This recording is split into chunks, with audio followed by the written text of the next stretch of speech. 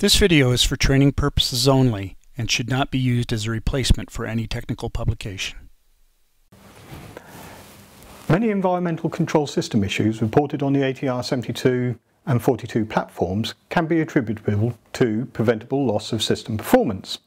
In this video, we will examine the most common cause of reduced system performance, along with some simple maintenance activities that may be used to maintain optimal ECS performance. Let's start by taking a look at some system performance capabilities.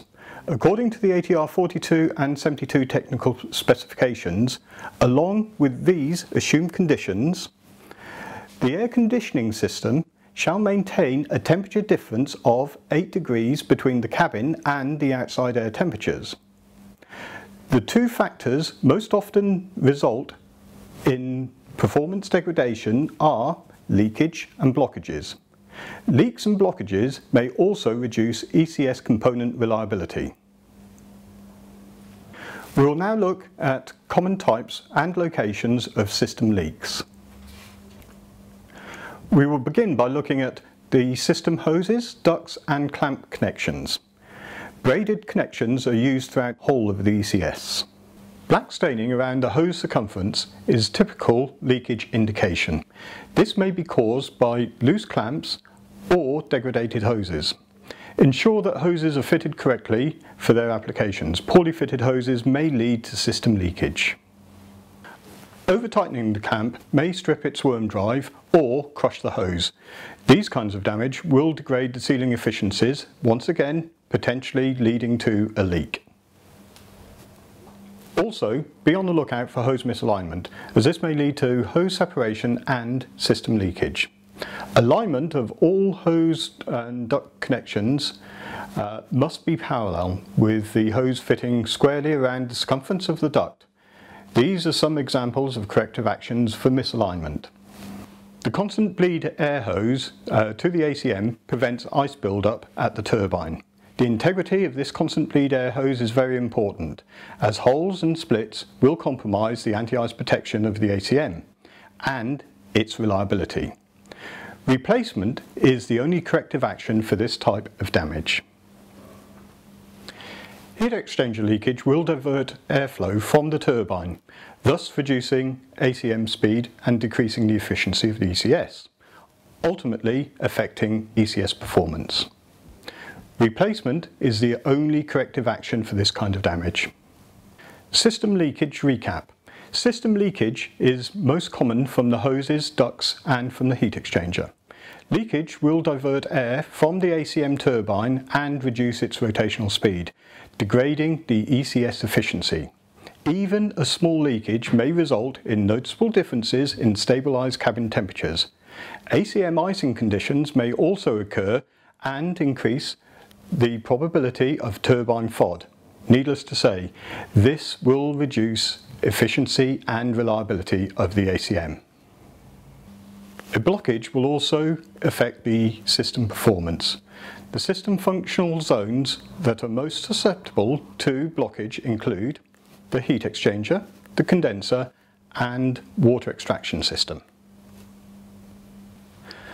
When there is a blockage on the cooling side of the heat exchanger, the ACM rotor speed is minimally affected.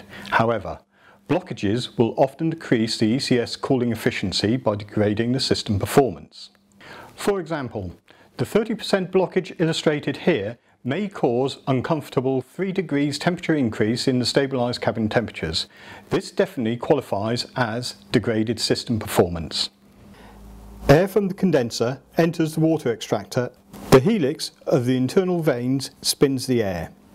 The heavy water droplets are centrifuged outwards towards the duct wall. The heavy water droplets pass through the perforated inner sump wall. As the water collects in the sump, bleed air forces the water out of the drain tube to the water spray nozzle at the heat exchanger. Dry air passes through the tick valve and enters the turbine section of the ACM. The water extraction system uses the system pressure to force free water collected in the sump of the water extractor through a small diameter hose into the spray nozzle. The spray nozzle directs the extracted water onto the cooling side of the secondary heat exchanger.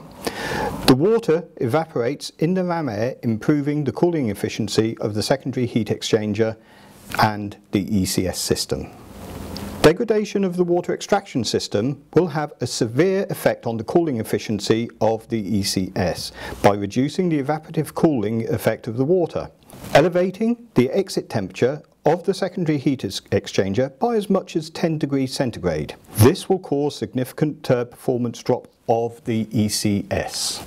A blockage in the water extraction system prevents the extracted water from being removed from the system, allowing it to enter the ACM turbine section, where it will turn into ice by the sub-zero effect of the energy removal created by the turbine wheel.